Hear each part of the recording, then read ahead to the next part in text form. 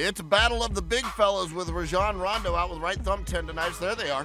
DeAndre Jordan, DeMarcus Cousins getting set up to battle, and it's DeMarcus Cousins first driving and missing the layup, but he's there for the rebound and the putback.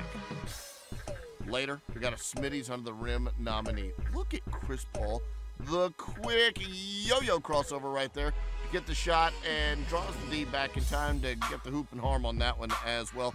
Paul had 12 in the first quarter alone. Clippers go up by 2 after the made free throw. Later, DeMarcus Cousins drives, hangs, and hits the floater, plus the foul. 12 points, 8 rebounds, 4 assists in quarter number 1 for Boogie.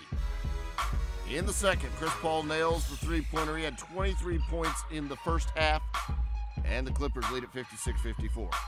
Darren Collison gets the steal and takes it all the way for the jam. He had 18 points in the start. Sacramento at 67-64. But the Clippers go on a 20-0 run. This is CP3 somehow wiggling in and getting that shot to go. Then Jeff Green, and this is key, big pickup for the Clippers, goes the other way and knocks down a three-pointer. He scored 22 points on the game, and the Clippers lead it by 12.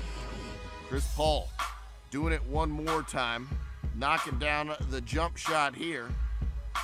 The Clippers outscored the Kings 34-16 in the third. In the fourth, Jamal Crawford pull up, knock down the jumper, and this one is getting ugly. He had 21. Chris Paul had a lot more than that. He had 40. Knocks down the three on this one, and the Clippers go up to Sacramento and win it by 10. Your final score, 117-107.